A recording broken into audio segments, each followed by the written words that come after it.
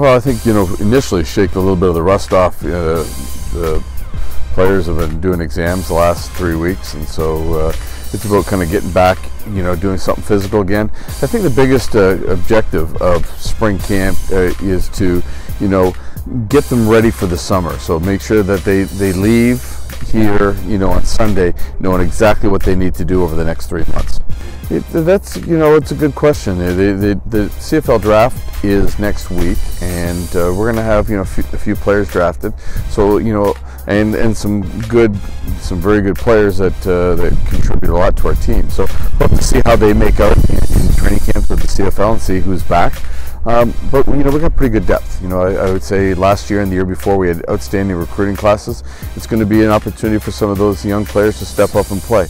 I think we'll be similar on offense. Stevenson had a chance to play last year, and they'll play a little bit the last couple of years. So he's certainly ready, and our offensive line will be strong. Defensively is where we'll see along the defensive front. Probably the biggest change.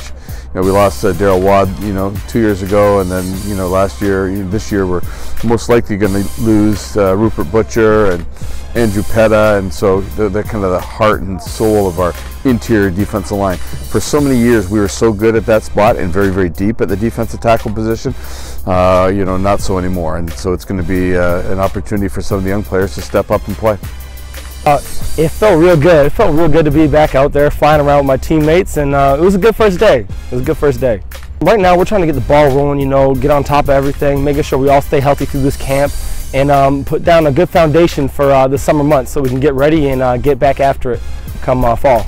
And we got to stay on our hands, work on our routes, and we got to work on our chemistry too with the quarterbacks and make sure we're getting the timing down, and we got to just work cohesively as a group.